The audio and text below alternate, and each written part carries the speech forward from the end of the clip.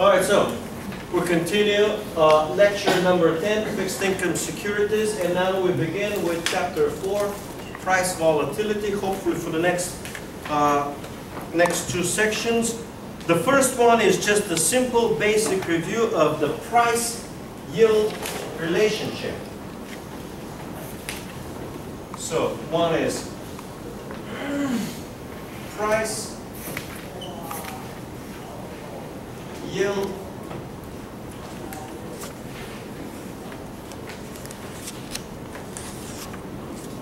relationship. And it's very simple. Price-yield relationship is negative. And I'm going to put the textbook here. You can see on page 60 now, zoom in real well. On page 60, on the left at the top, you can watch if you like my finger. You all have the textbook. It's amazingly simple. A bond will have, and you can zoom in further at maximum price. So you can read very well maximum price. On the vertical, you got a price. And on the horizontal, you got yield. You got a maximum price. Maximum price means if required yield today is 0 and you don't discount, you simply add up all coupons and the principal, and it gives you the maximum price. The price that will get when the yield or the required rate of return is 0. And then from that point on, the price falls as the yield is rising. This is a pure mathematical relationship which always holds. Okay? Now I can zoom out completely. And we get back to this type of a curve is called convex. And I gave you the explanation of a convex a few lectures ago. Is that the curve has a curvature. And when you connect 2 points and draw straight line between the 2 points, the curve lies below. Okay? And there are a number of important properties. Now, if we're going to have price-yield relationship, convexity, we need to discuss and say simply what is volatility.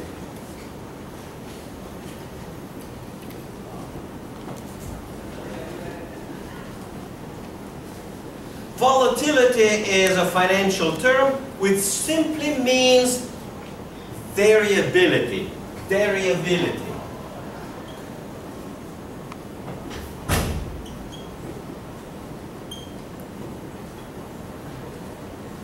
Let's provide a number of examples, high school type examples, so that you can understand.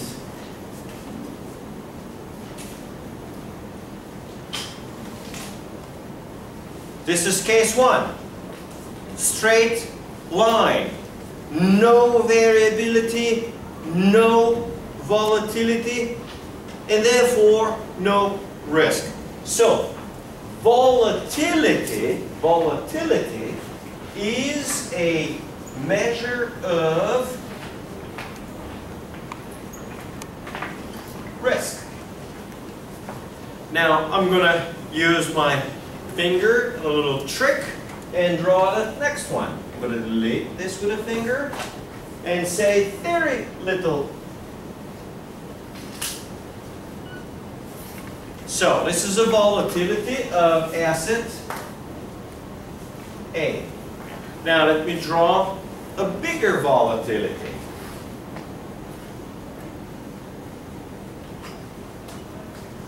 That will be asset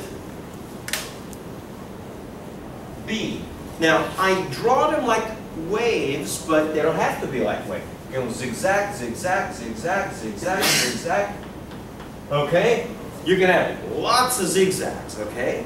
And you also want to see what's the total variability. So for C is much riskier than B, and B is riskier than A, and A is riskier than the previous one, which was a straight line. Okay. Now, here I draw them without a trend, but you can have volatility around the trend. C. You could be very little volatility around an upward trend. You could be a bigger volatility around a similar upward trend, okay? Or it could be volatility downward around the downward trend, and then upward and then downward. In other words, volatility doesn't have to be around the trend at all. Just giving you an example. Obviously, this third one is so much more volatile than the other two. Well, here's another example of volatility.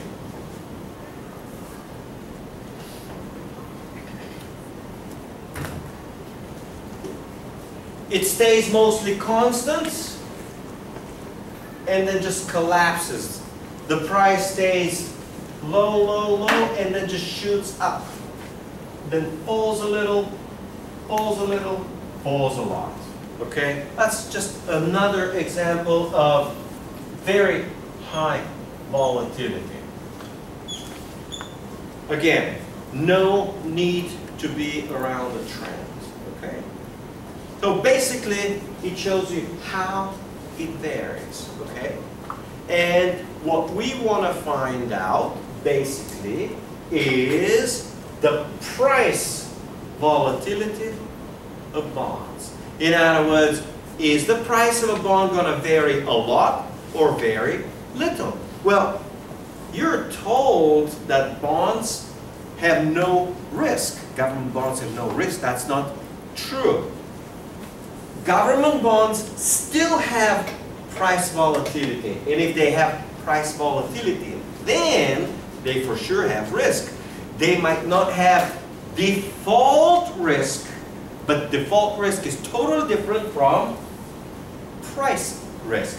So in this particular case, the correct statement to say is that we have volatilities associated with price risk. Okay? So very little volatility means low price risk, and high volatility means just the measure. So what we have here now, let's see. Okay. What we have here, I'm going back to section 1, page 59. At the very bottom is that the price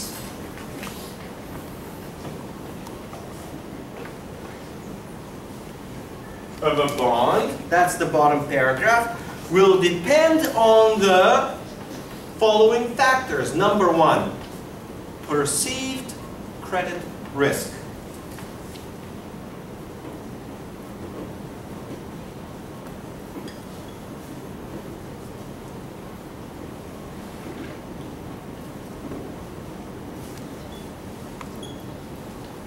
Now, the explanation is, you guys, how about you just separate? Just sit over here for the rest, okay?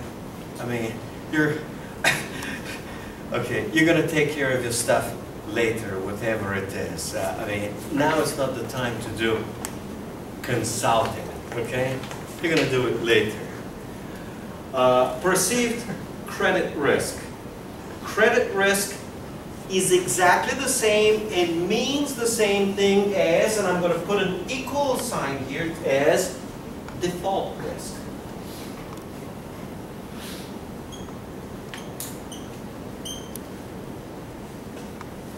Basically, this is the risk of default. The risk that when the time comes, the borrower is unable or unwilling to pay its obligation back.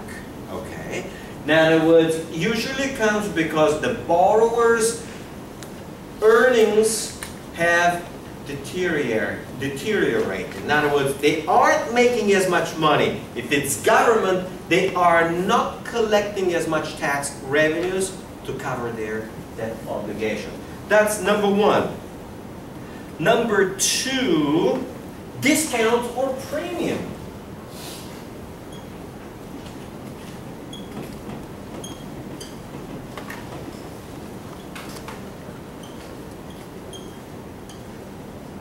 Discount or premium as the bond approaches maturity.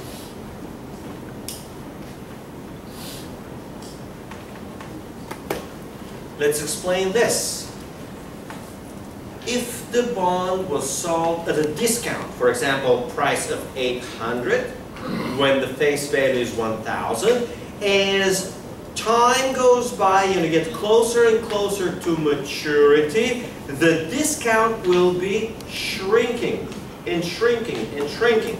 So discounts always shrink as you approach maturity, assuming that the credit risk has not changed. Okay? So the discount always shrinks as you approach maturity. What about premium? If you've paid 120 premium, of course the premium will also be shrinking as you approach maturity. So as you get closer and closer to maturity, the discount in premium will be moving closer to zero. This basically means if a discount is large, as you approach closer to maturity, the price will move higher, and if the premium is large, the price will be moving lower towards the face value as you approach maturity. So you will have a natural price fluctuation purely based on the discount or on the premium.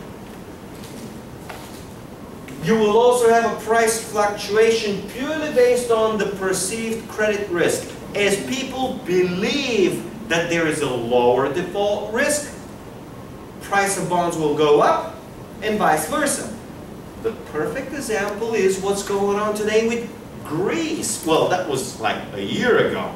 Greek bonds will collapse in price and their yields will go up as investors get scared that Greece is going to default. Well, the perceived risk changes as soon as Europe gets together and say, we're going to bail out Greece. So as soon as people think, oh, Europe's going to bail out Greece, suddenly the perceived default risk falls and therefore the price rises. So as people get to see and evaluate the chances of Greece being bailed out or not, the perception changes and the price shoots up and down, mostly based on default risk. Now at the same time, discount or premium is huge. The discount in Greek bonds is huge, like 100% return for 1 year. If it's 100% return for 1 year, this means that 1 year bonds sell at a price of 50, face value is 100, and you expect from 50 to 100 to get a 100% return. So the discount in premium is going to be rapidly shrinking because it's only a 1 year bond. And on a 1 year bond, you got a discount of 50 out of 100. So the 50 is going to shrink rapidly. So a huge fluctuation as credit risk changes, meaning the perception changes. You have a huge fluctuation based on the discount premium. And number 3, market interest rates.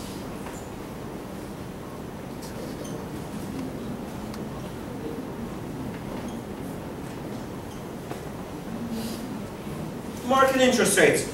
Market interest rates sometimes are extremely stable. Sometimes the central bank pegs them to the point where they are almost constant. But other times, market interest rates are extremely volatile. In times of financial crisis, they're extremely volatile and usually to the upside. So, market interest rates could be moving up, they could be moving down, they could be moving up based on fear and perception of crisis, or they could be moving down based on perception that the central bank will intervene on the markets and lower interest rates. But the point is that market interest rates move entirely based on macroeconomic factors. So this is entirely macro. It depends on economic growth. It depends on inflation. It depends on budget deficits, okay? It depends on possibly tax revenues. It depends on a whole set of factors. The biggest and most important factor is monetary policy. Monetary policy as the most important factor in determining market interest rates. For the default risk, if it's a company, depends strictly on the company's capability, the corporation's capability to service the debt, okay? And the maturity of premium is basically the difference between the required yield and the coupon rate, okay? So these three determine to a great extent the variability, meaning price variability or price volatility in a bond. Okay, let's see what we have in section 2 for today. Okay, section 2 is characteristics of option-free bonds. That's page 60.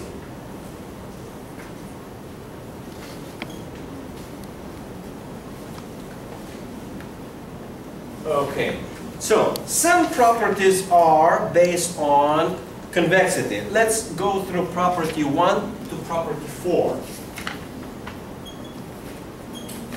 Let's see what property 1 says.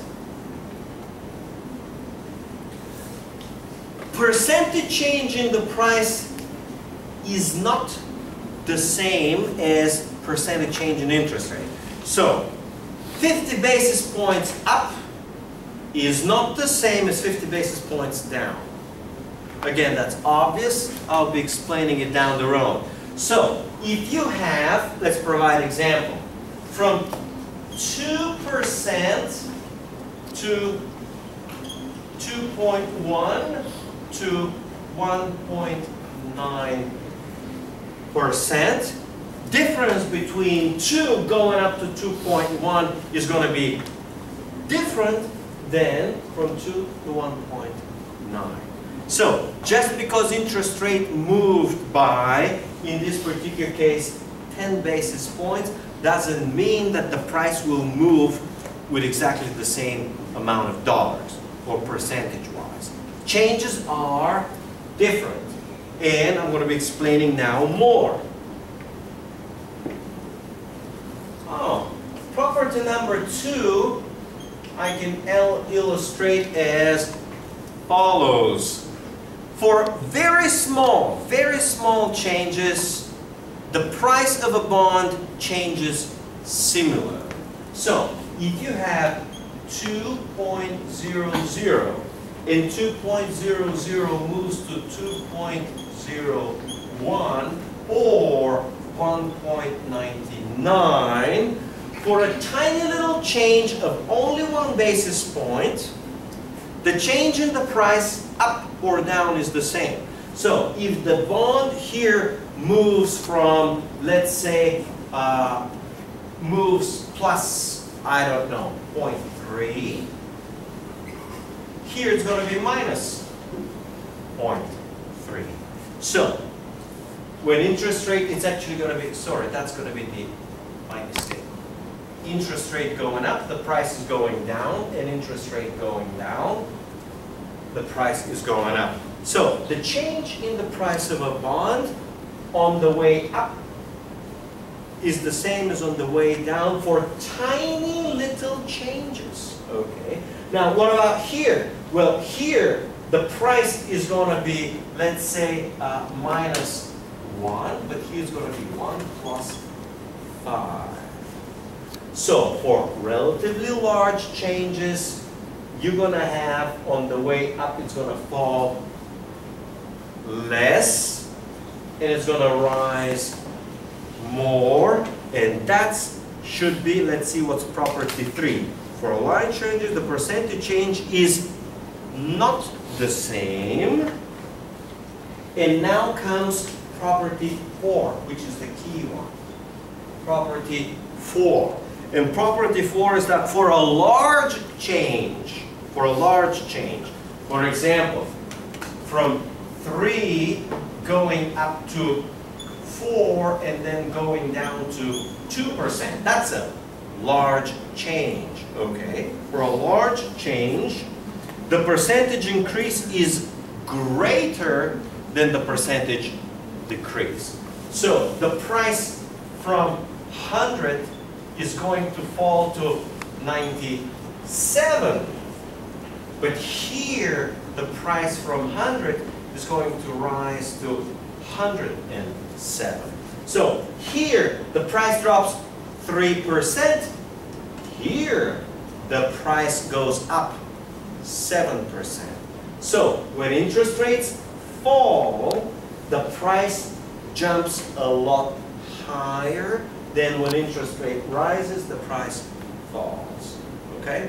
That's basically property number 4. It's very basic. Many investors love it. They say, oh, if interest rates are now, let's say 5%, if they fall to 4, I'm going to profit more or gain more than if they from 5 they rise to 6. Well, that's a property out of convexity.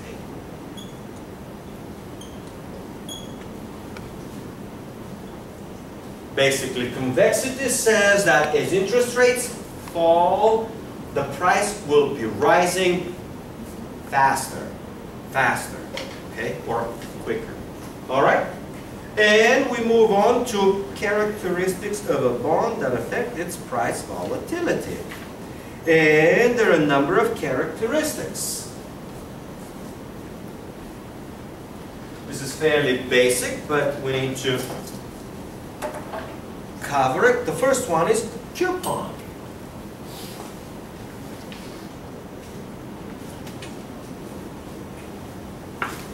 Okay? If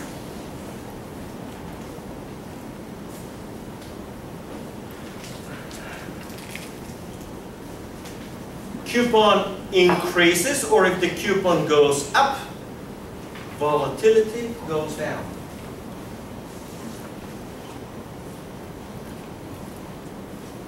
All right, let's try to explain this little piece. So, what does it mean very high coupon? If the coupon is, let's say, very low or 0, this simply means that everything is discounted at the end. Small changes will discount everything. So let me try to explain the other piece, and we're going to get back to this one.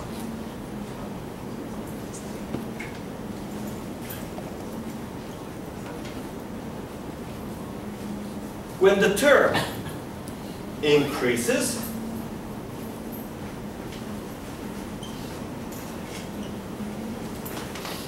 volatility increases. It's, again, this one is very simple and very intuitive. For a 1-year bond, if it has certain volatility, 2-year bond will have almost double the volatility.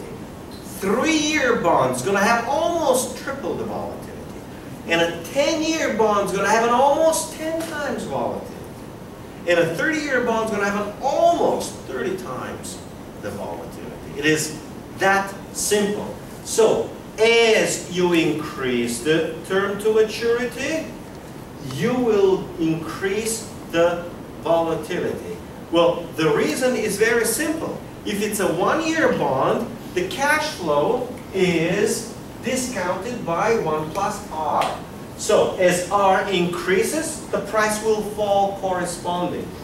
But with a 10-year bond, you have 1 plus R to to the power of 10. So, for a small change in R, suddenly this to the power of 10 will increase a lot more. And here, if the price falls a little, here the price is going to fall a lot because of the 10th power. It is actually that simple. And now from this term to maturity, the volatility rises, we get about the coupon. And it's very simple. If the coupon is 0, this basically means that the volatility will be very high because it's a 0 coupon bond. If the coupon is very high, this means that the first payment, a big chunk of it comes next year. It's going to have a little volatility. The second payment coming after 2 years is going to have a little bit more volatility. And the last payment coming after 5 years is going to have a higher volatility. So this means that as the coupon increases, volatility shifts to shorter term and becomes smaller. This is the equivalent of the following. Coupon is, let's say, 10, 10, 10, 1,010 versus 1, 1, 1, 1,001. Here, a big chunk of the payments are coming early on. So this one will have a low volatility, this one will have a low volatility, this one will have a low volatility, and this one will have relatively high volatility. So the volatility here is heavy, it is weighted toward the ends. And volatility here is weighted closer to the beginning. So this will mean high volatility because the bulk of the price is determined from the last payment. And here the bulk of the price is determined by the coupons. So this one will have relatively lower volatility and this one relatively higher volatility. And we have last one, yield to maturity.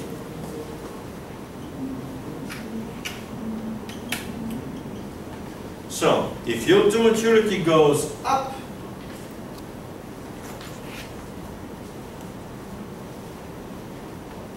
the volatility goes down. All right, suppose a bond pays 20% relative to 1%. If it pays 20%, this means first year you're going to be getting 20%. Second year you're going to be getting 20%. Third year you're going to be getting 20%. And then you're going to get the principal. Well, this is almost the same as the coupon. Instead of getting 20%, if you're getting only 1%, you get only 1% first year, 1% second year, 1% third year, plus the face value.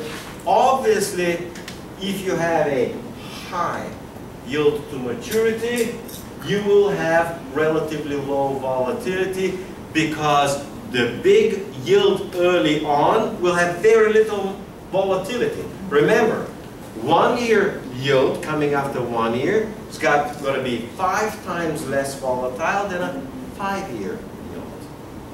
So 5-year maturity has 5 times more volatility. 1 year maturity has 5 times less. So if you have high yield and a lot of the yield is coming early, it will have a very low volatility. High yield means low volatility. And we got basically measures of bond price volatility. So that's section number 3. What are the measures?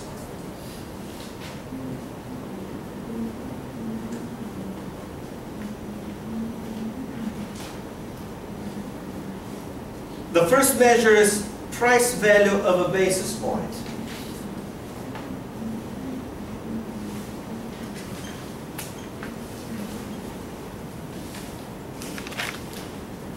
It simply tells you how much is the price going to change. So this is page 62.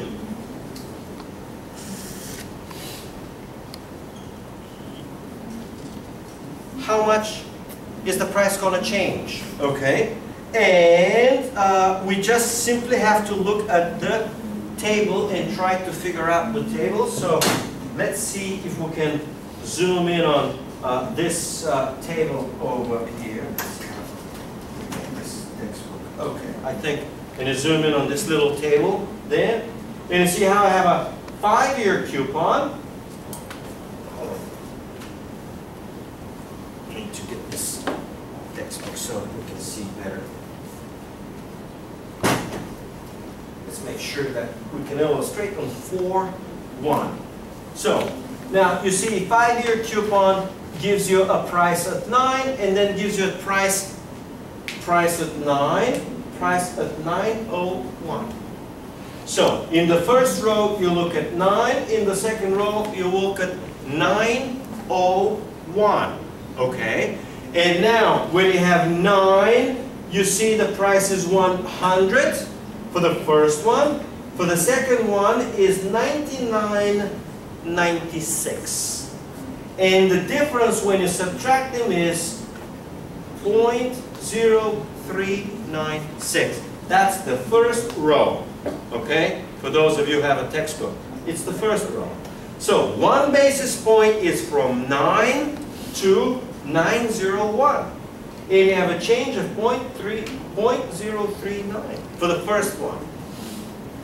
Now looking at the second bond. Second bond is a 25-year bond with a 9-year coupon, and it simply tells you with a price of 100, the price falls down to 99.90. 99.90. And the difference is 0.098. It's basically almost 0.1. So you basically see how I have a 5-year bond, you got a small change, you got a 25-year bond, the change is double, almost triple. Okay? And then you continue. 5-year bond at 6%, it shows you 3.0364. You basically compare one by one, and the last column, price value of a basis point, tells you that. If the basis point goes up 1, how much in the price is going to go down? And the opposite. If the basis point goes, if the basis point goes down, how much the price is going up? And it is as simple as that. There's nothing special, nothing magic. All right, you can zoom out. The second one is called yield value.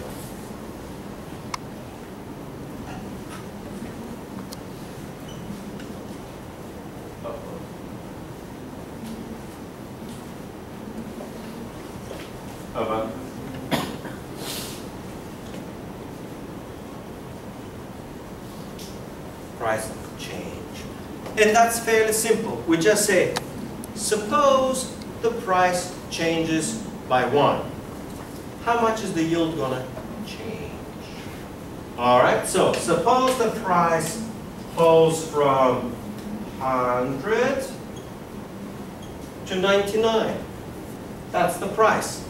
And when the price falls from 100 to 99, yield on a bond A, for A, yield is going to go from 5 to, sorry, my mistake, from 5 to 5.1. And a yield for bond B is going to go from 5 to 5.2. Well, now the question is, which of these bonds is more sensitive? Which of these bonds is more price sensitive? So, well, let's try the logic. We'll try to follow here the logic. If from 5 to 5.1 it changes for only 0.1 changes 1, here for 2 changes, this means that this is sensitivity here is high, and the sensitivity here is low. Let's explain again slowly. If from 5 goes to 5.1 for bond A, the price drops from 100 to 99. Well, if the price here goes from 5 to 5.1, again, the price drops from 100 to 99.5. Let's rewrite it. Let's rewrite it here. So from 5 to 5.1 goes from 100 to 99. Well, here, for the same change from 5 to 5.1, only to 5.1, the change is from 100 to 99.5. So for 0.1, for 10 basis point change, here the price is 1, the price change is 1, and here the price change is 1/2. So this one is highly sensitive, meaning highly volatile, and this one has relatively low volatility. For the same change in interest rate, the price moves a lot less. In other words, the price is less sensitive. So a different way of saying it is that the price risk, or the same in this case as interest rate risk, for B is lower and for A is higher. In this particular example, I constructed it that the price risk is double. The price risk is double for A relative to B. And then we go with duration. And duration I